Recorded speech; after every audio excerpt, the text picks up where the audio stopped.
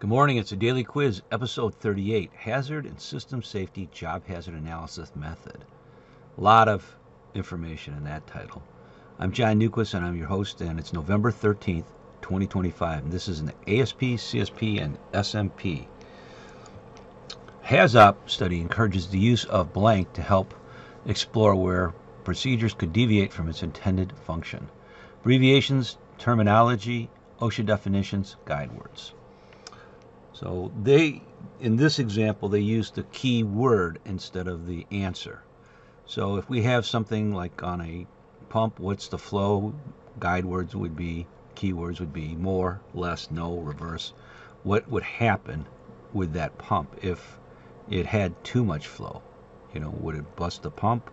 Would the seals leak? Same thing. So the HAZOP encourages the use of guide words where the procedure could deviate from its intended function.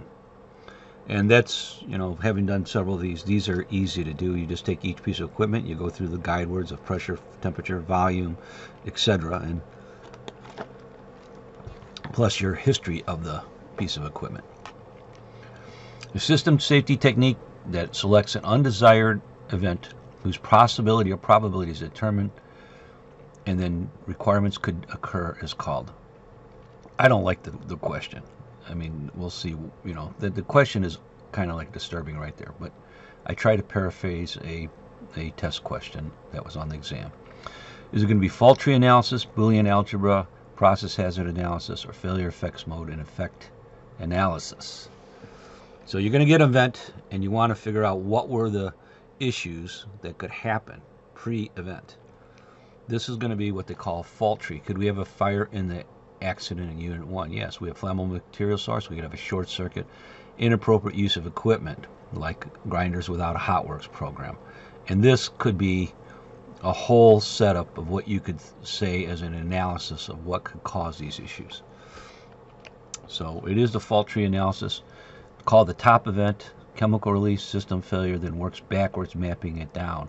A lot of people make the mistake and they put the last answer, failure effects mode and effect analysis, or I call it FEMA, but it's FMEA. It's bottom up. Here we just start with all our components and see how it affects the system. Kind of like an automobile. Take every part of the automobile and look at what could happen based on your history, and then say what the probabilities are and everything else, and could this cause an issue in the actual automobile. And then the long question. You are a safety professional on a construction site. A supervisor is preparing their crew for a non-routine task, lifting a large, awkwardly shaped piece of equipment onto a mezzanine. You notice the supervisor quickly filling out a JHA, job hazard analysis, at their truck without consulting the workers who will perform the lift. The supervisor said, "Don't worry, I've done this a dozen times. I'll get the guys to sign it so we can get started."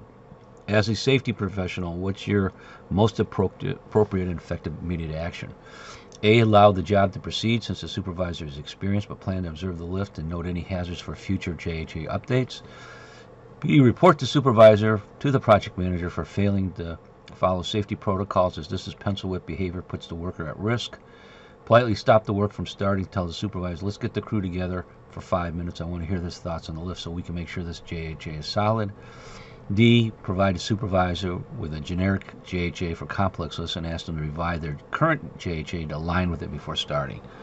This is never a fun situation where you are dealing with another manager, but the answer is going to be try to stop the work from starting, get the crew, get it done. And it isn't that critical. I will see you tomorrow.